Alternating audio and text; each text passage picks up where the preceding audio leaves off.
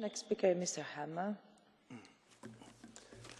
Madam President, I love to drive fast cars, and I just wish we had optional speed limits.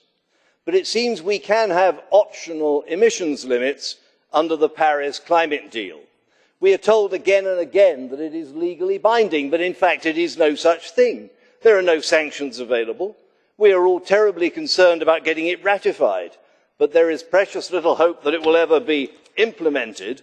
If it were implemented, the EU only accounts for about 10% of global emissions, so we shall have no effect at all while India and China continue to build coal-fired power stations.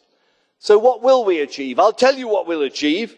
We will set in stone the competitive disadvantage in energy prices which we have chosen to impose upon ourselves. We will accelerate Europe's relative decline. We will leave our children and grandchildren poorer. The only good news is that after Brexit, the UK will be in a position to review the Paris deal. I very much hope we have the common sense to repudiate it.